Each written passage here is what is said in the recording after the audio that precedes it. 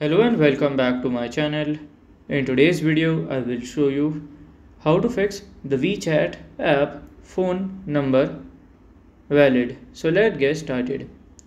So to fix that issue, you have to follow these easy steps. So you have to go into login. Then you have to click on this more option, click on this help center.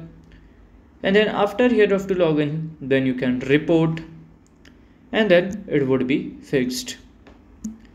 So this is how to fix the WeChat app invalid phone number problem. And if you find this video helpful, make sure you like, subscribe and share the video. Thank you for your watching.